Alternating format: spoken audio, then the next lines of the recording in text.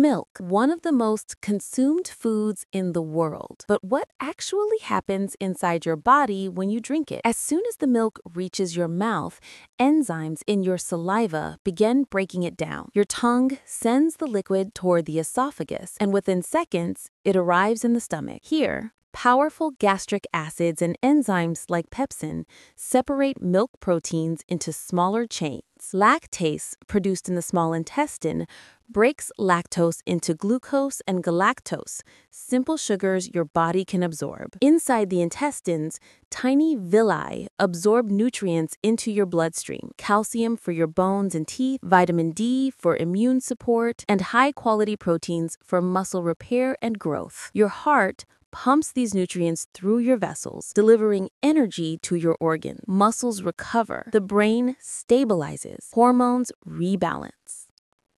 That's the hidden journey of milk, from a sip to digestion to fueling every part of you. Your body is a living machine, and milk is one of its oldest fuels.